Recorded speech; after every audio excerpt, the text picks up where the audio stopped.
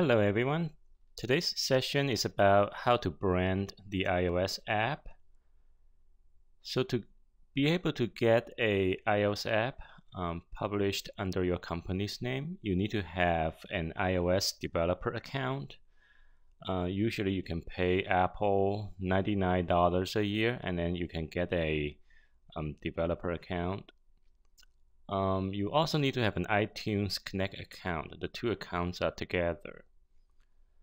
So first of all, you need to decide what you want to call your app and assign it a application ID. There are 4 application IDs together. One is the main one, and then there are 3 more related to 3 different extensions. There's also a application group that you need to create and assign all the application ID to the group. So normally you would name your group as group dot and then your main application ID. And the other extensions will be named, main application ID dot, action extension, document provider extension, file provider extension, and so on. So there are 4 IDs you need to have. And after you create the 4 IDs and the application group and assign the application group to all the 4 application IDs, you need to create 4 mobile provision profiles for one main app, and then the other 3 will be 3 extensions. Each extension needs to have a independent mobile provisional profile. So you can create the mobile provisional profile like that for the distribution.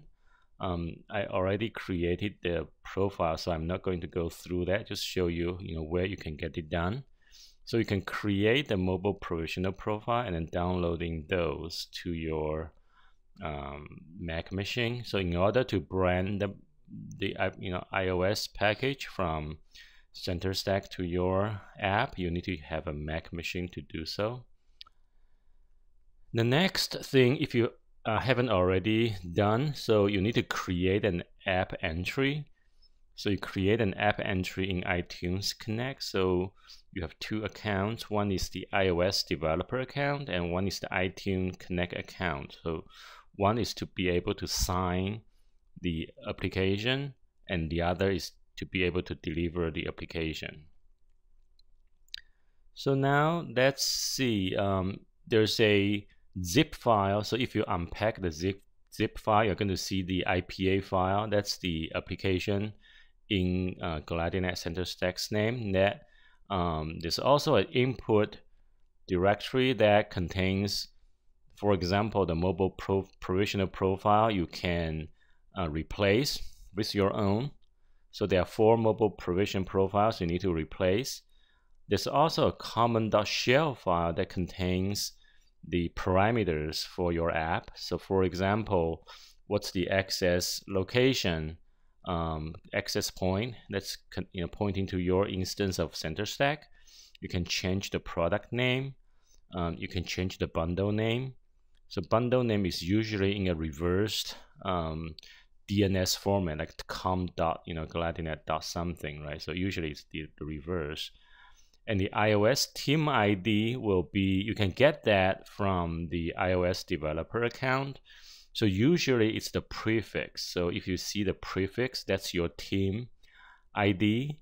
So every iOS developer account gets a team ID. You also need to have your own certificate to be able to sign the app. So normally you would start requesting an iOS certificate from your own Mac. You have to generate the certificate from the same Mac, otherwise you don't have the private key.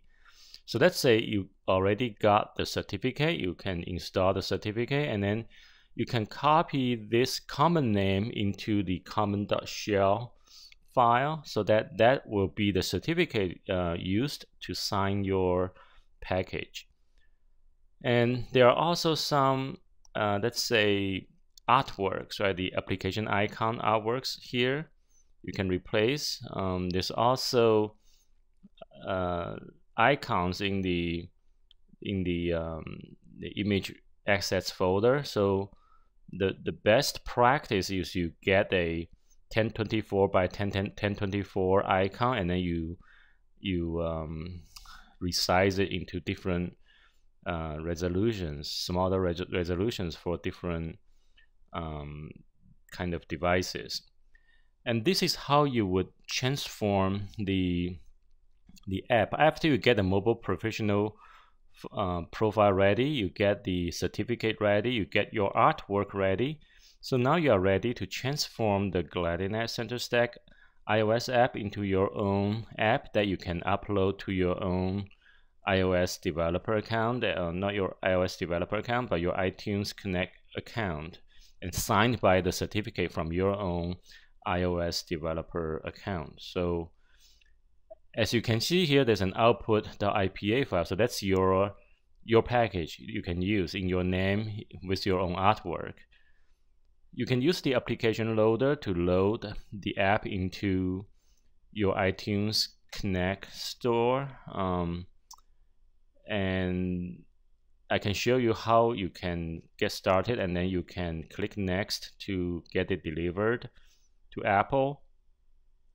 So I'm not going to get it done because it's already done for the app, our app. You can also launch the application loader from Xcode. If you have Xcode installed, you can do it that way. And once you get your app into your store, iTunes Connect account, you can go into the test flight section, and then you're going to be able to see your app. If it's just after the upload, it may be grayed out because it's doing some internal processing. But after a while, maybe 5-10 minutes, it should be available from Apple, and then you can assign internal testers to test the app. So you can use test flight to install the app in your iOS devices, and after that you need to upload the images to the iTunes Connect store. You need to test it on different devices and then capture the images and upload it to the app entry here. There's some more other information you need to fill out, but that's all. Thank you.